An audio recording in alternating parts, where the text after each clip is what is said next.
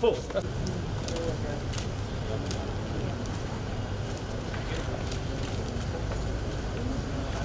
The words of the leader of opposition, we were able to paint a clearer picture from the ground to the diplomats that visited and reascertained what they've been seeing in the media and other sources of constant human rights abuse, constant disrespect and undermining of the rule of law. And again, we reiterated our call for action. We expressed appreciation for the constant statements that come from the United States administration about the plight of Ugandans. But again, we called for firmer action because what is happening in Uganda, what General Museveni is doing to the people of Uganda is exactly, or rather more, as Mugabe did to the people of Zimbabwe, as Bashir did to the people of Sudan, as Taylor did to the people he was governing. All these were sanctioned. So we called for the same treatment to General Museveni over the same atrocities.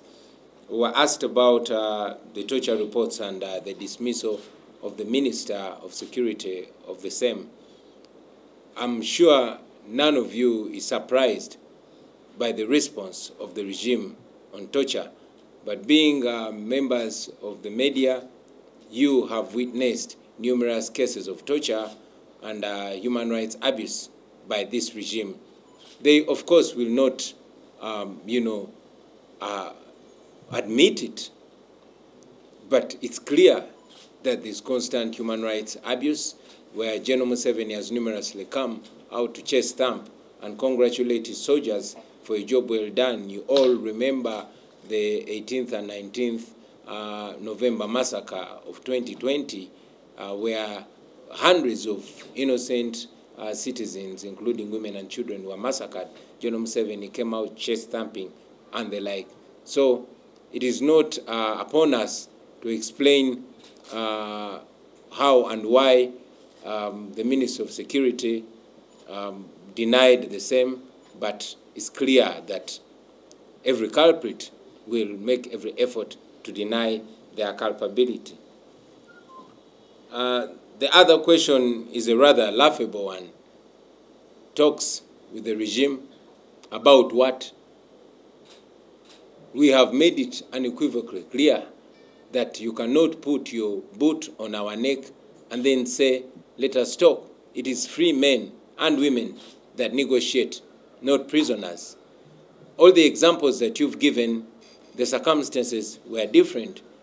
In Kenya, the opposition was not being stifled and being called for talks. You will not speak to a dictator unless when you are in a strong position to speak. We believe in dialogue. But again, we're not going to dialogue with wild animals. The regime in Uganda is clearly behaving like wild animals.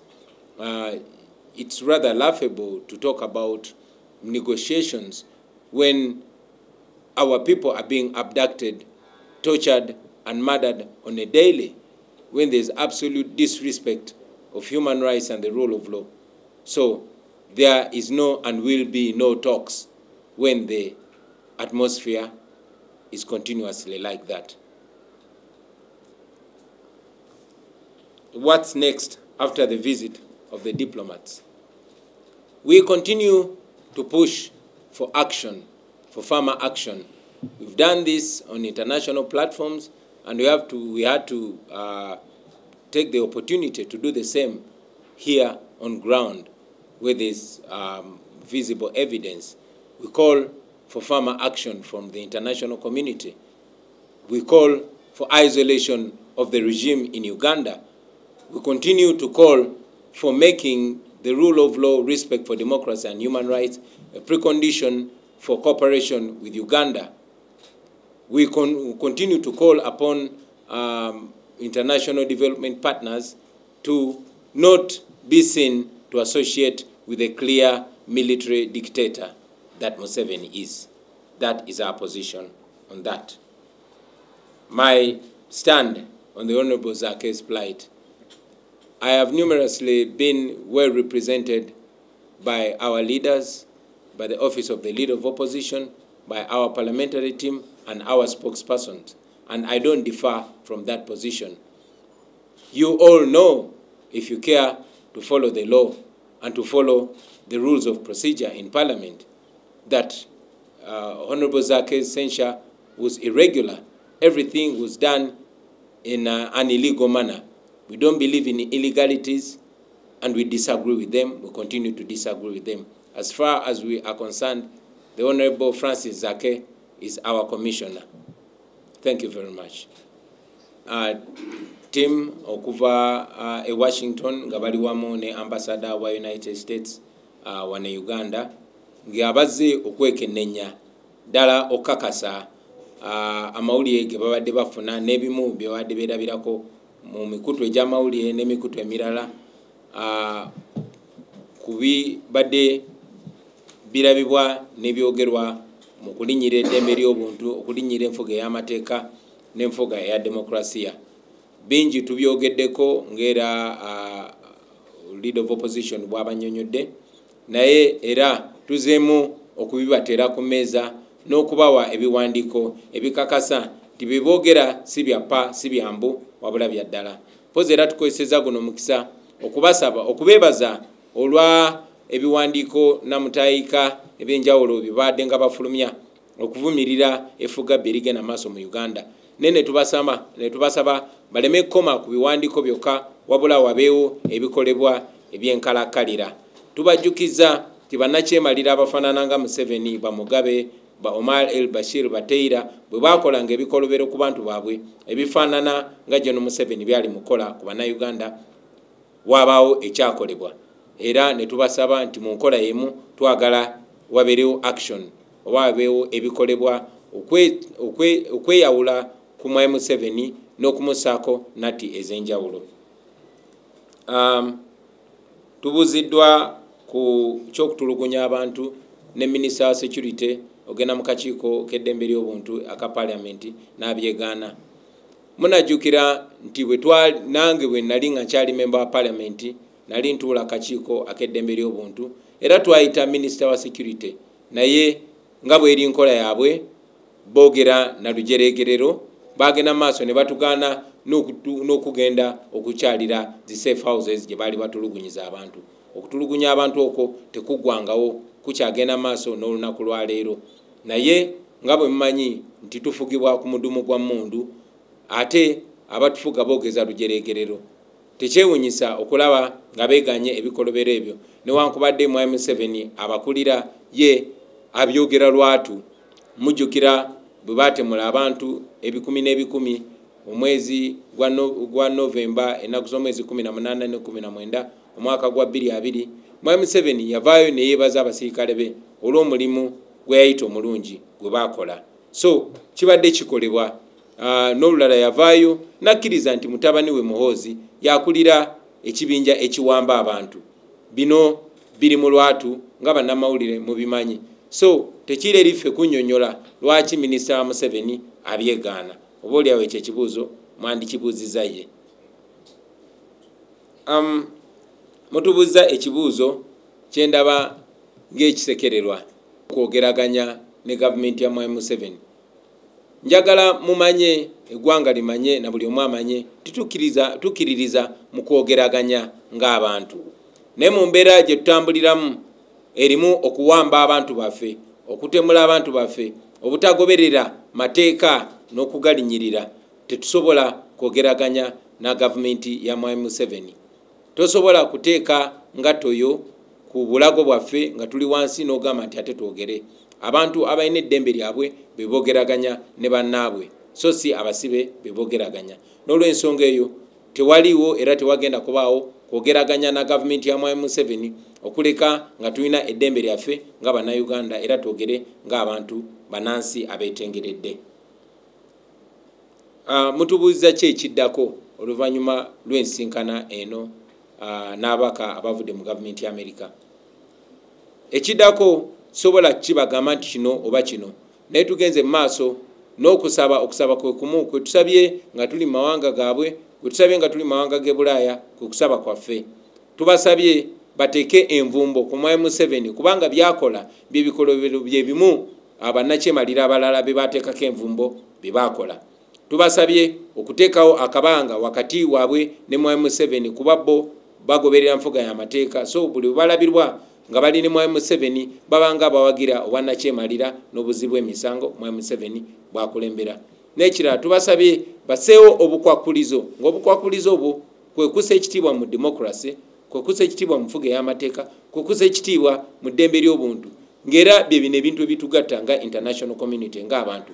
Tubasabye obwebu obukwakulizo okolagana ne gavumenti ya Mwami Museveni, era tulina essuubi tibajja kuwa okusaba kwaffe okwo ekitiibwa.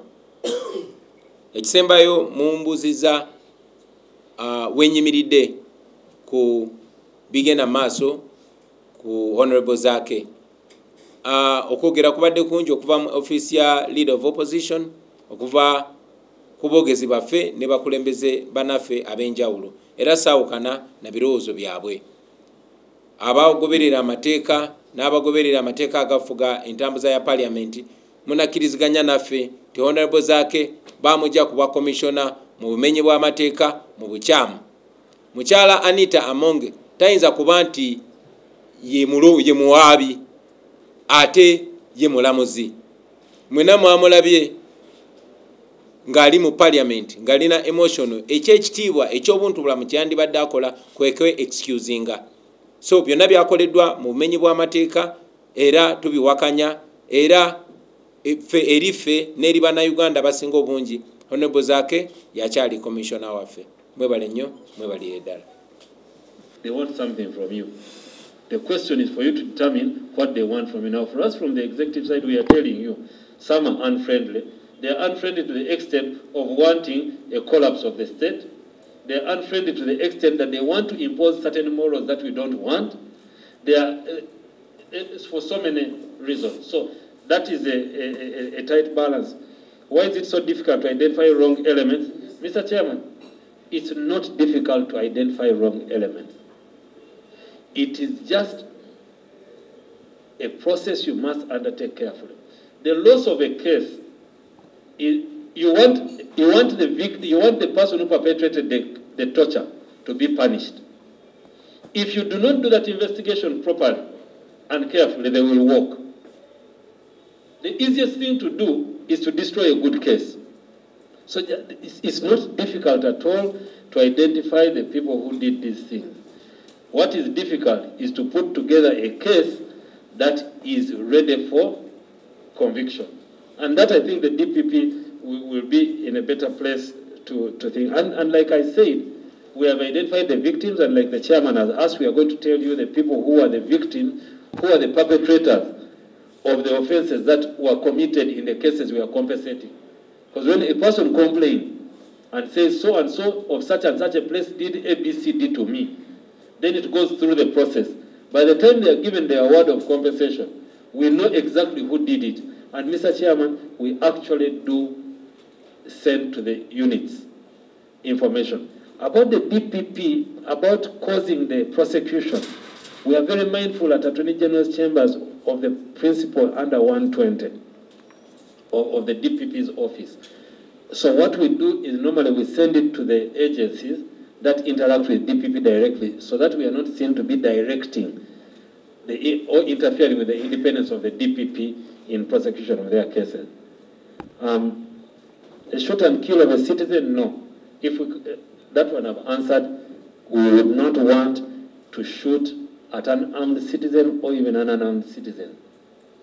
The best thing that could happen is to cause the arrest of that person. That is the most ideal. The realities on the ground are a bit different. Honorable Max, note your comment, and yes, that's what that process is supposed to be. That when you're doing these human rights, we want to mainstream them everywhere, so that every department is talking about human rights in its space. So it is no longer a duty of only the DPP, the police, the Minister of Justice. No. When you go to gender, they're talking about human rights because there are human rights there. We have human rights of people with disabilities who are handled in gender. We have human rights of people. ICT now also has human rights. It's the right to have internet somewhere in the world. So those are things.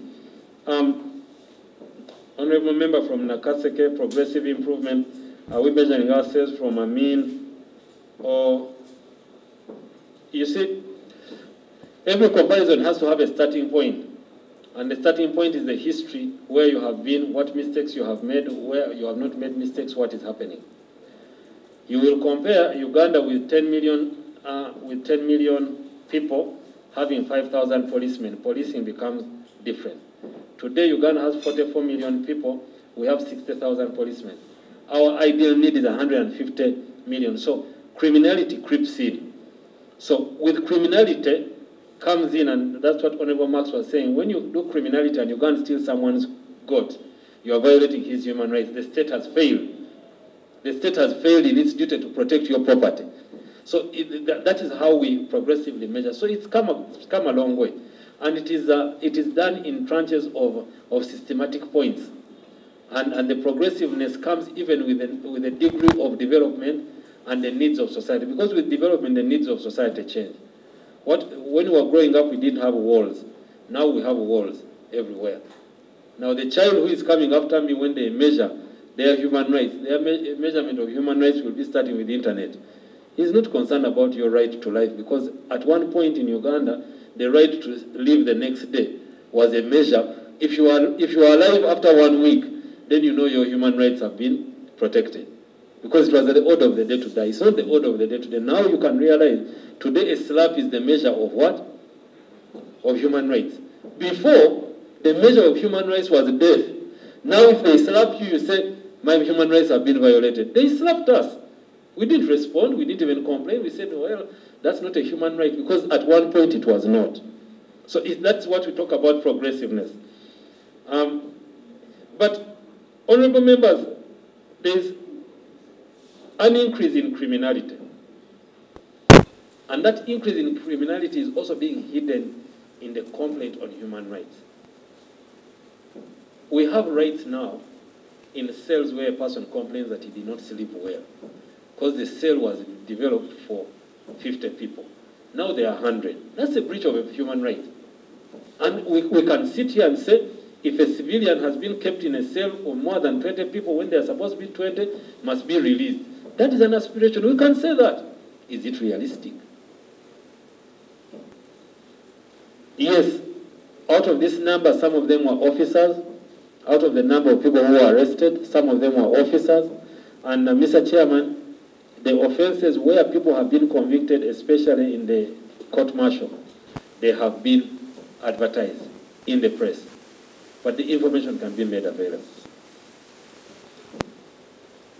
The position of the commissioner is such a very, very big office, a very important one, that in the wisdom of the framers of the rules of procedure and the Constitution made it clear, if you are to impeach or censure a member of the commission, not being the leader of opposition, not being the speaker himself or herself, not being those other those other members, if you are to impeach a commissioner of the caliber of the Honorable Zaake, the procedure you have to follow is well laid out, starting with a petition signed before the Sergeant at Arms with the required signatures, and it goes through various stages or processes before finally it is tabled in the plenary and the deliberations made, and then he's called to explain himself and then a decision taken. All that was never complied with. There was an attempt by one Mapenduzi to come up with the petition, but that was never processed at all. Actually, it suffered stillbirth. And eventually, what was presented before the Honorable Katuntu Committee was a totally different matter, general inquiry about the conduct of the Honorable Zaake, but not the petition. And the rules of procedure require that the process, this is why I wanted you to appreciate the importance of this process and weight of the position of a commissioner. The censure process is akin to the one Parliament has to adopt when censoring a president. That's what the rules say. The rules say you follow the process. Parliament has to follow the procedures, just like those procedures they have to follow when they are impeaching the president. That's how important this office is. And that's how significant this process and the rules of procedure should be. So, that was never to be the case because the whole process was bungled up. The petition, which was initially commenced by the Honorable Mapenduzi, as I said, it aborted, it suffered a stillbirth, and then there was a general inquiry about the conduct of the Honorable Zaake. At the tail end of the proceedings, when the Abdul Katuntu Committee had presented its report with a recommendation that the Honorable Zaake should apologize, that's when they smuggled in now the petition of censure. At that particular moment, they had no authority or powers whatsoever. They had no jurisdiction to deliberate on that Mapenduzi petition. Rather, yes, motion as well as the motion of one Ndiomujen. They smuggled in those two motions. That was a serious breach of not only the rules of procedure, but also the Constitution in a number of provisions that we have cited. The other thing was about quorum. The law requires the rules of procedure read together with Article 94 of the Constitution and the Article 88. Parliament must have the requisite quorum at a time when they are taking a decision. And the requisite quorum at decision making should be a third of all members of Parliament. And a third, that translates to over 180 members of Parliament. But from the record, at the time of taking the decision, there were only 161. 155 voted for the motion to censure Honorable Zaake, 4 opposed it, and 2 abstained. In total, there were 161. That is obvious. They had no quorum. So there is no way you can take a valid decision, a valid vote in Parliament when you have no quorum. In addition to that, Rule 110, Sub-Rule 6 of the Rules of Procedure, read together with Article 94 of the Constitution, provide that if you are to censure a commissioner, you must have a vote of at least a half of the members of Parliament who have the right to vote. I have to repeat this. If you are to censure, if you are to impeach a commissioner, if they were to legally impeach the Honorable Zaake, the rule which I've cited, Rule 110, Sub-Rule 6 clearly states they must have at least a half of the members of Parliament with the right to vote. And you all know the X7. So there are over 500 members of Parliament, rather over 530 members of Parliament, but the ex-officials are only 27 or thereabout, meaning they needed a vote of censure. They needed a vote of not less than 250 members if they were to proceed legally. What they wanted to do, of course, mischievously, and rather unscrupulously, is to purport to suspend that particular rule. But once you do that, it means you have denuded yourself of the mandate. You have taken away the rules, the provisions of the law that gives you the mandate to take that particular vote. So the moment they purported to suspend that particular rule, everything collapsed. Because that is the particular provision which empowers them, which gives them authority to conduct that vote. So we are asking them, and we shall be asking them before courts, under what law did they carry that vote? So finally, also rules of natural justice, which are well known, cardinal principles of natural justice, that one shall not be a judge in their own cause. In this particular case, the right honorable speaker was the prosecutor, was the complainant, and the judge at the same time. That was a total negation of the provisions of natural justice, which are well enshrined in the Bill of Rights under Chapter 4. So it was an affront, and a flagrant affront to the principle of natural justice, which cannot go unchallenged. The other thing maybe I should point out in conclusion, there was also another breach they committed. Each member of the committee was given 6 million, ex gratia payment, contrary to the law. You see, there is that allowance they are entitled to. And for this particular case, I think it was for only 2 days. And as we talk right now, they have not been paid for those 2 days. The 2 days were not paid, but they decided to give them ex gratia payment, contrary to the provisions of Article 93 of the Constitution, which prohibit Parliament to charge the consolidated fund with payments which are not authorized under the law. So the 6 million that was given to each and every member of the committee, for lack of a better word, we construe it as a bribe. And that one we have pleaded it clearly, that actually members of Parliament who were given that 6 million took a bribe.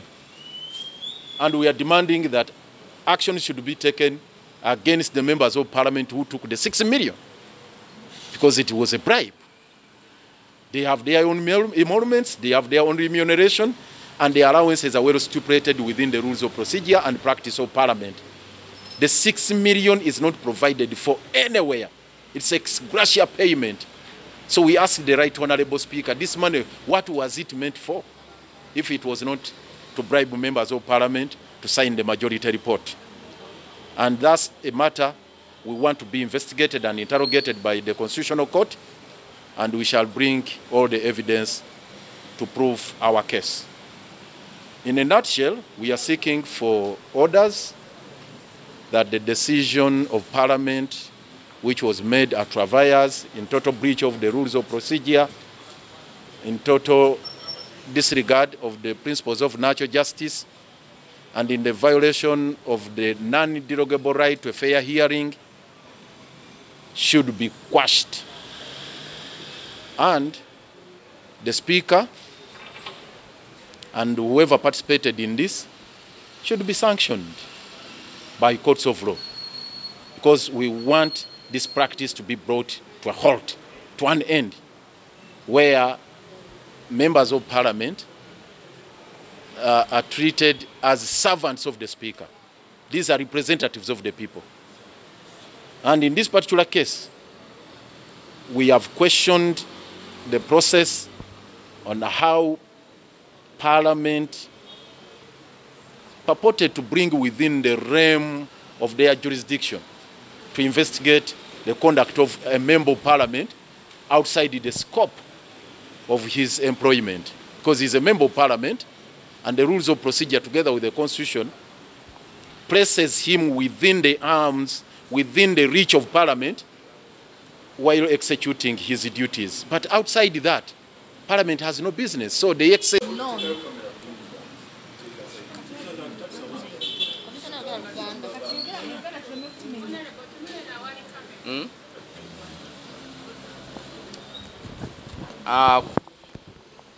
Okusookera ddala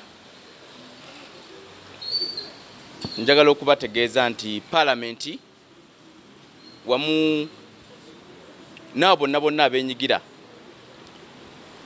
mu kulaba nti bakola ebyo byonna ebikyamu ebitali mu mateeka, nti byonna bye bakola bali ku test.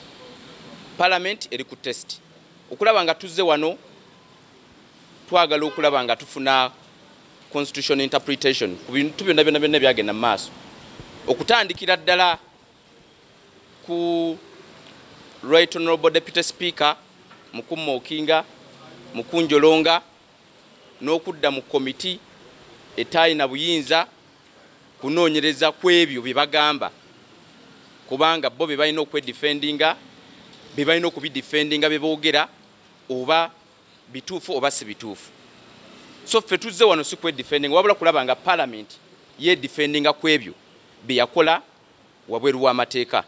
Kyova olaba tuzze mu Constitutional Court okulaba nga bino ebintu binnyonnyolwa, era nga tumanyi bulungi nnyo nti tugenda kufuna okunnyonnyolwa okulungi, kubanga kino ekintu mbadde wano n'omulodi n'angamba nti omuntu ne wabanga teyakola na mateeka eno ensonga nyangu nnyo kukola ki kutegeera nti yali mu mateeka.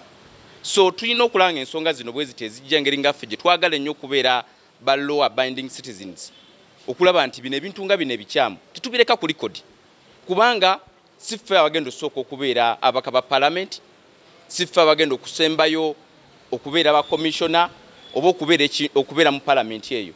Bangi abagenda okujja kino tukikolera generation ne generations ezigenda okujja okulaba nga tekisigala ku likodi, kubanga byonna bibaze nga bakola mu biraba bibadde wabweru w'amateeka.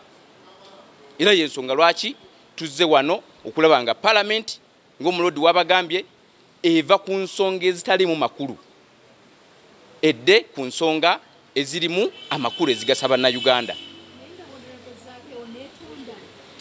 Mu kooti okulanga ebyo byonna bye bakola mu Parliament bivaawo, byonna bye bakola byali wabweru wa mateeka. Kati bwebanga byali wabweru mu mateeka ate lwaki oba oleeta ekibuuzo ekyo? Nze siriwo kwedefendinga nga bwe mbagambye, nze ndiwo okulaba nga tubateeka ku order nga bakola ekibateekeddwa okulaba nga bakola ekiri mu mateeka, kubanga byonna bikyamu nga mulabye nga mugenda okulaba ku kopi zino zonna ze tufayirinze in ng'omusango gugenda okutandika tulabe nti buli bannayuganda bonna bategeera ebikyamu ebyakolebwa mu Parliament eyo. I want to let you know that Parliament and the leadership of that Parliament, including myself, we are on a very huge test. Because whatever was done in that Parliament, in my matter, it was really wrong, illegal and unconstitutional. And the reason as to why we have come here, I've not come here to defend myself, but Parliament to defend whatever it did outside the law. Right from the beginning of the Right Honorable Deputy Speaker mocking me on the floor of Parliament, to the Katuntu Committee that had no locus to investigate those matters that they are alleging. So it is about them to tell us the truth, what they did. Secondly, to also be put to order, to arrest each and everything. So I'm here speaking to you as the Commissioner of Parliament. You know that hurts them so much.